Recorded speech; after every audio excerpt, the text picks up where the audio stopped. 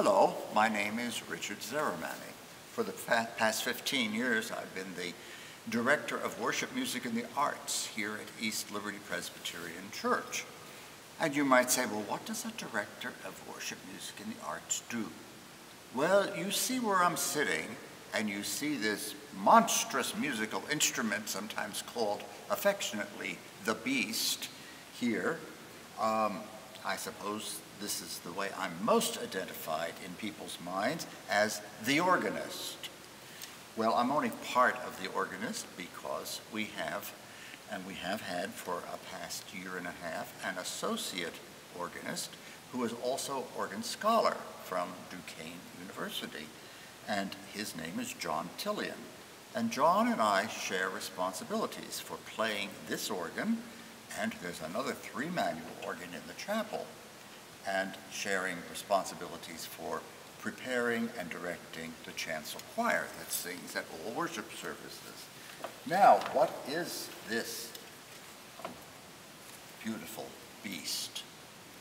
This is the 4-manual, 8,000 pipe Aeolian Skinner pipe organ that was originally installed in this building in 1935 when the building opened. After 70 years of much use, this organ was in dire need of repair. And so the Goulding and Wood Pipe Organ Company in Indianapolis was commissioned by the session to do a major rebuild of it. And so we still call it the Aeolian Skinner Goulding and Wood Pipe Organ. Well, it's a handsome piece of furniture to look at. Let me get off the bench so you can see the whole thing all at once. There it is. We have, unlike a piano, which has one keyboard of 88 keys, we have 4 keyboards here of 61 keys each. This top one is called the solo division. Next, the swell division. Next, the great division, the choir division. But that's not all, because if you look down here, there is the pedal division, and there is another keyboard that the organist plays with his or her feet, and there are 32 pedals, or 32 keys, to be played there. That's an interesting thing about reading organ music. Piano music has 2 staves, one for the right hand, known as the treble clef, and the other for the left hand, known as the bass clef. On organ music, there are 3 staves, right hand, left hand, and a 3rd staff just for the pedal division. So really that creates an exercise for your eye muscles to expand, to take in 3 staves instead of just 2. You say, what do you need all these different keyboards for? Aha! Because this is an organ, but it's much more than one organ.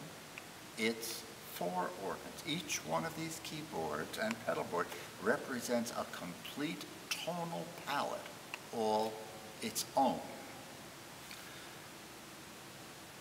Well, we don't see anything that makes any sound. No sound comes out of the console here. It all comes out of the organ chambers, which in this particular room are located way up above us on what would be the 4th and 5th floors of the church building.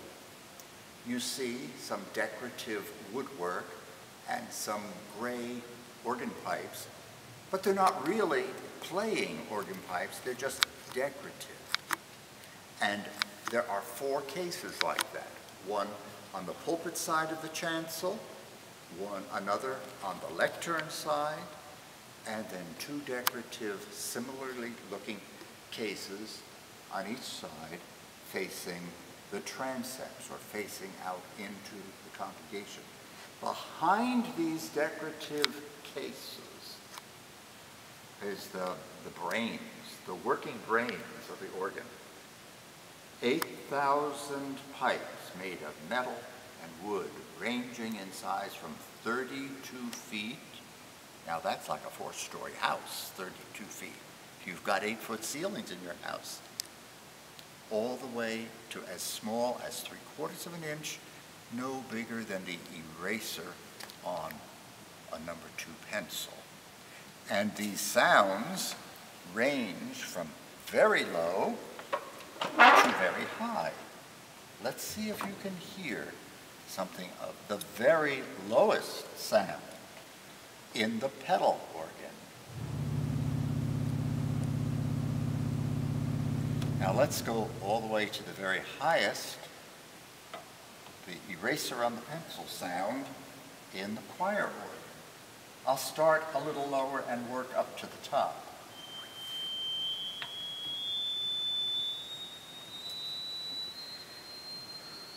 Pretty soon the dogs are going to start barking and howling. Here we go, it's getting smaller and smaller.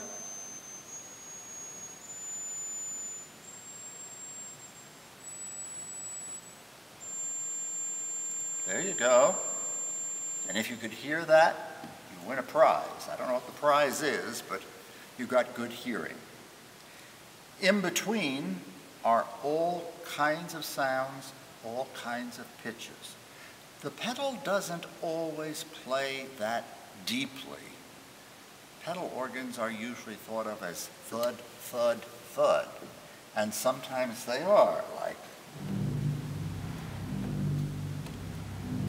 But the pedal organ can play melodies quite high up, like.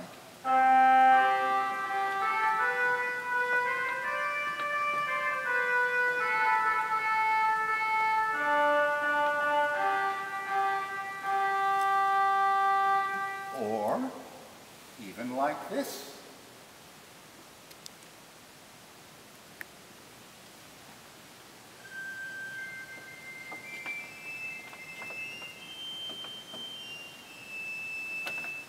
That's with the feet.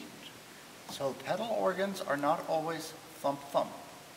But when you want that deep undergirding sound, there's no other instrument all by itself except the grand pipe organ that can do that for you.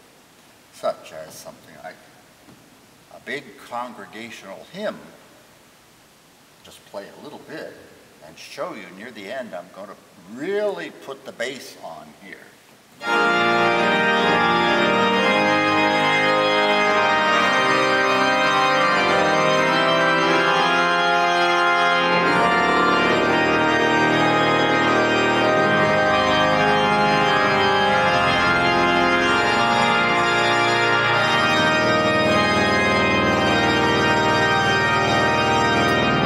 Now that's extreme, but when you want it, you've got it here.